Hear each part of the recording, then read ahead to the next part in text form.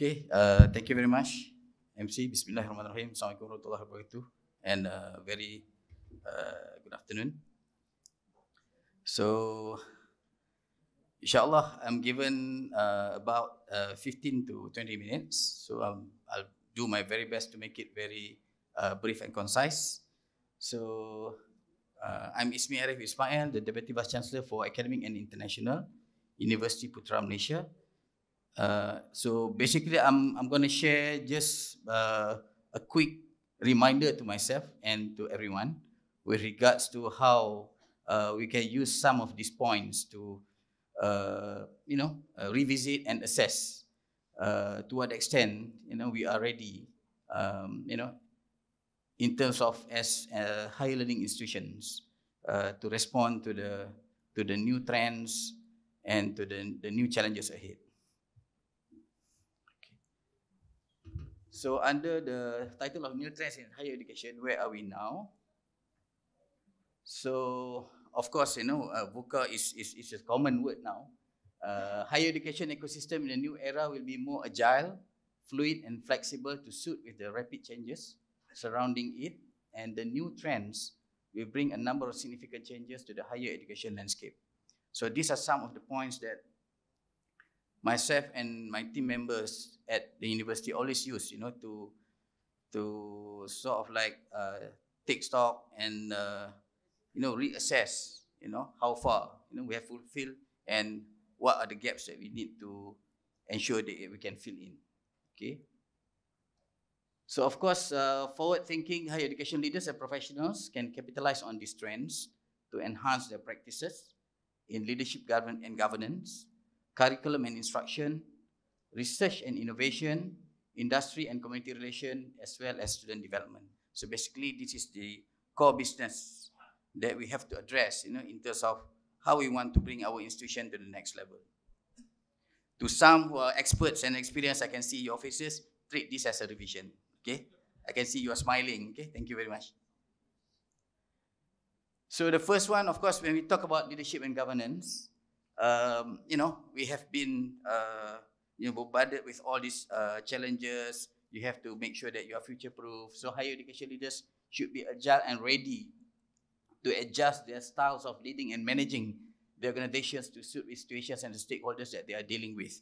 Of course, in public universities now, we are so used to the traditional structure of having vice-chancellor, deputy vice-chancellors, and of course now some universities have embarked into having pro-vice-chancellors or assistant vice-chancellors. So these are some of the strategies that I think we have to, to relook, because this is a debate that we are very much in, these few weeks, about having an institutional leaders between having a so-called scholar and having a more entrepreneurial university leaders.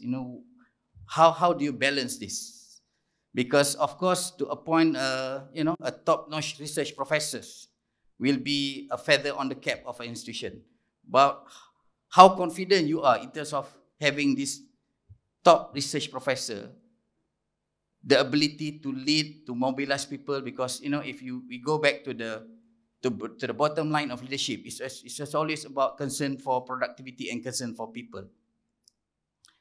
So this is the questions that we at the university, and I think at the university we have our National Higher Education Leadership Academy, ACAP, the search committee, still debating on what kind of individuals we need, to lead a university, to make sure that the university will not just be, the institutions of learning, but at the same time an organization that can always be mobilized to be more productive, not just, an institution that focus only on quote unquote teaching and learning and research and innovation.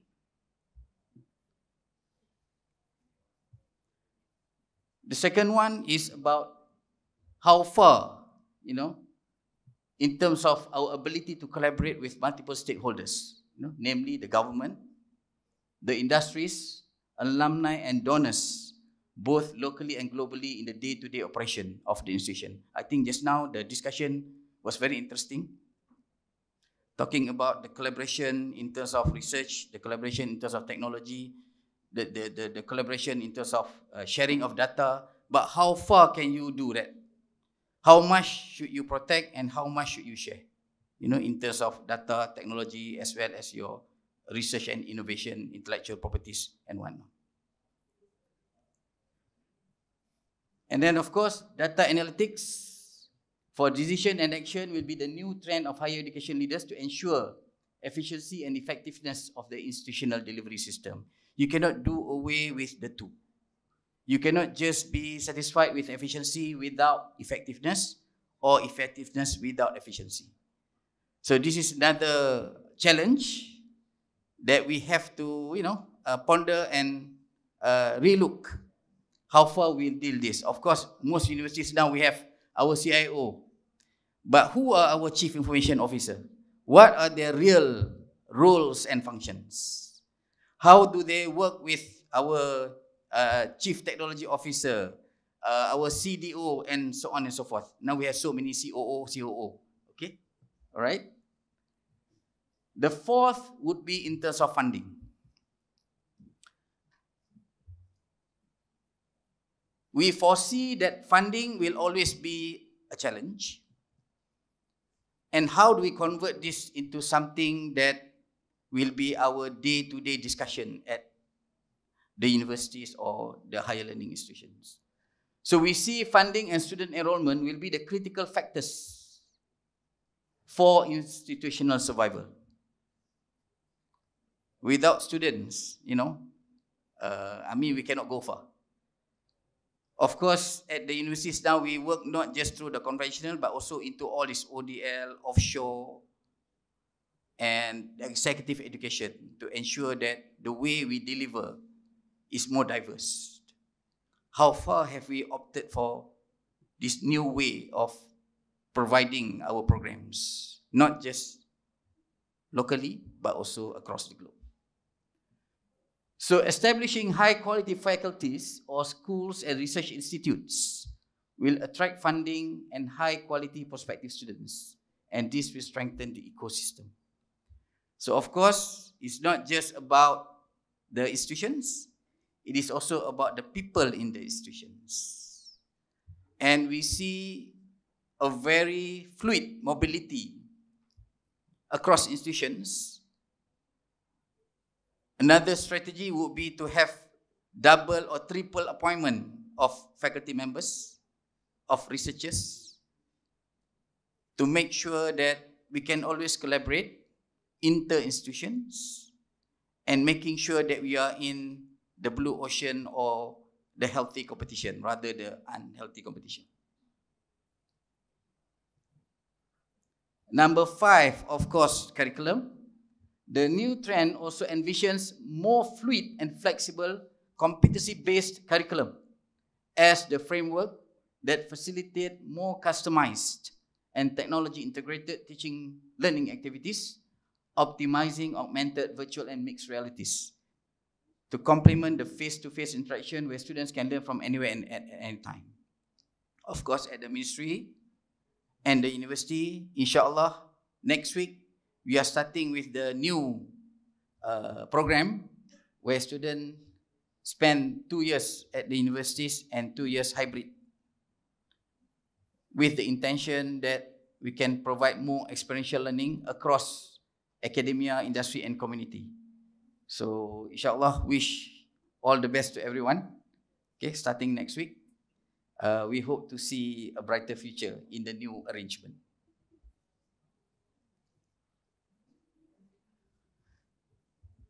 And on top of that fluid and flexible curriculum, we talk about micro-competency-based open and distance learning, as well as the face-to-face experiential learning opportunities, which will enable students to learn at their own pace in meeting their unique and personalized needs. How far have we provided this to our students at our respective institutions?